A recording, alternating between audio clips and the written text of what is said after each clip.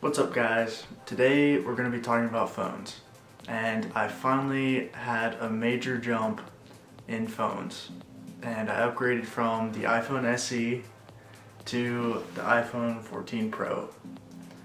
That's a pretty major leap, but I've had the SE since I was a freshman in college, and it's been about 4 or 5 years. I was all the way back in 2018.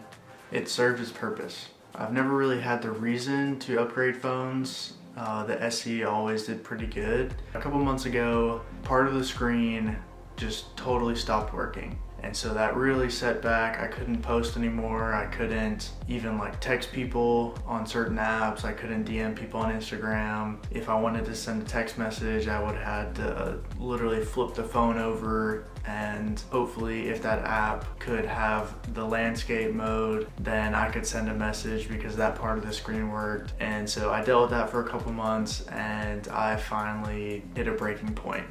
I was like, I need to upgrade. The iPhone 14 just came out, and so I started looking, and I found a pretty good deal on a website called Gazelle. They sell used phones, and I found an iPhone 14 Pro with 256 gigabytes for under $1,000, which is amazing. You never find that. And so it is refurbished, but it's basically brand new.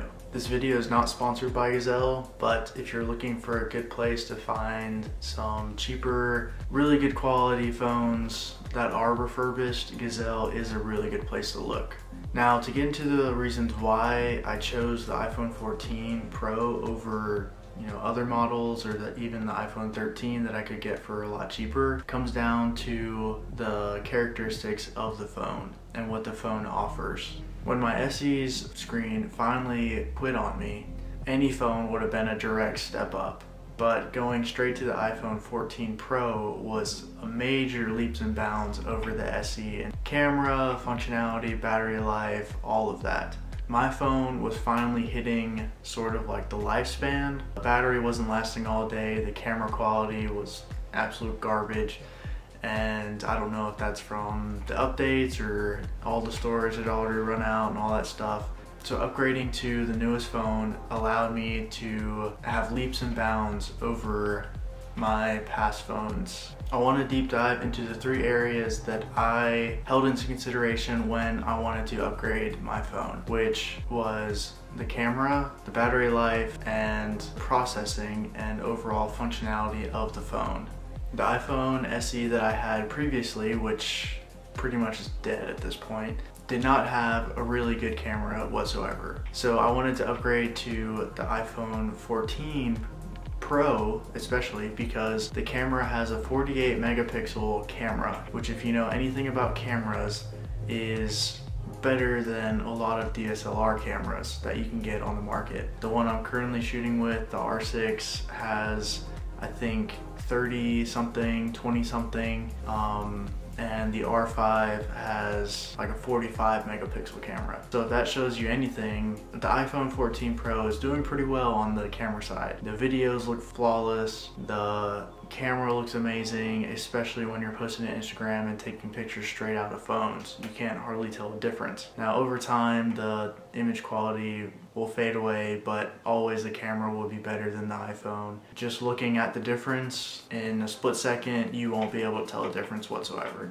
So upgrading to the iPhone 14 Pro was basically like a no-brainer in terms of a photographer and videographer standpoint. The battery life is supposed to last, I think, 23 hours with the iPhone 14 Pro. I've used it for the past week, and I have not had to charge it a single time throughout the day. It's lasted me the entire day, which I have never had a phone that has lasted me the entire day ever in my entire life. So that is a big step up in my opinion. Functionality. The iPhone 14 Pro has the A16 chip in it, I think, and that is the brand new model of iPhone chips that they're putting in there, and the processing is just out of this world. So it is just a major step up in phone quality all around, which isn't a big surprise because the iPhone SE is like the cheapest one you can buy, and they made it as like a cheap version of the iPhone 11, I think, into like a 6S body or something like that.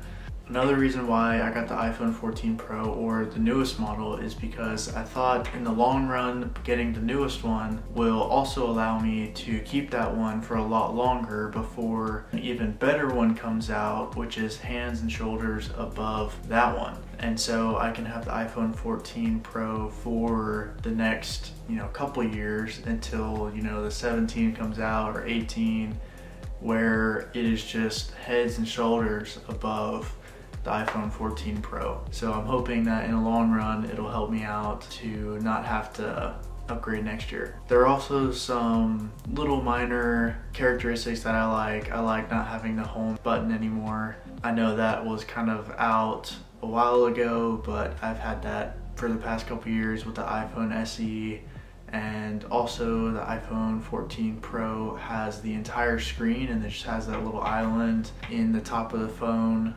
or top of the screen, which is pretty cool in my opinion. It offers more screen real estate, and if you're watching videos or using your phone to play a game, it'll cover the entire screen instead of having just a little box, and so it gives you more screen real estate. There aren't really a lot of downsides for me upgrading. If you had the iPhone 13, I've heard a lot of people say that it's not really that big of a jump. I know they added a cinematography mode to the camera, and they even have like 0.5 zoom and up to 3 times zoom, which is really cool. That's the first time I've ever had that. I'm not sure if it was on the 13. I never had the 13, but that is a really cool aspect to this phone, and I'm loving using it. I've only had it for the past week, so I haven't had that much of time to test it out and take videos of it, or even just compare and see what's the best settings and all that stuff. But I know, in my personal opinion,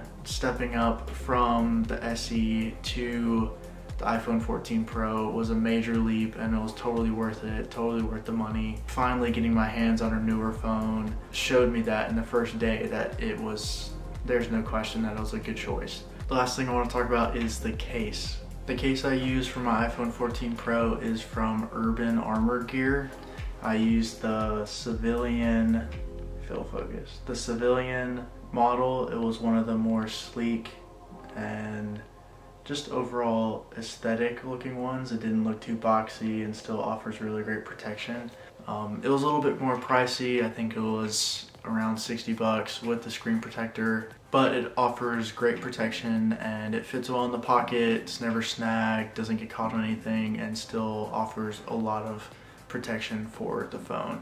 Overall, the 14 Pro is a massive leap from the iPhone SE, so I'm really happy in my upgrade. If you're looking to upgrade to a new phone or a newer phone, I strongly suggest you looking for deals online. Amazon, Gazelle, there's a couple of them out there that offer really good refurbished or new phones. I would strongly recommend you look at any reviews for any of the sites that you go to and wish to purchase your new phone from, just to make sure that they're accredited and that they'll give good products to you, and that you don't receive anything that you'll have to send back or create a bigger hassle than it already is. That's all that I got for today. If you liked the video, please give it a thumbs up and subscribe to join along in my journey in YouTube and creating more videos here in the future. I'm looking to put out more videos on photography, videography, and travel related content. So if you think you're interested, subscribe, join along in my journey, and I hope you have a good day, and peace out.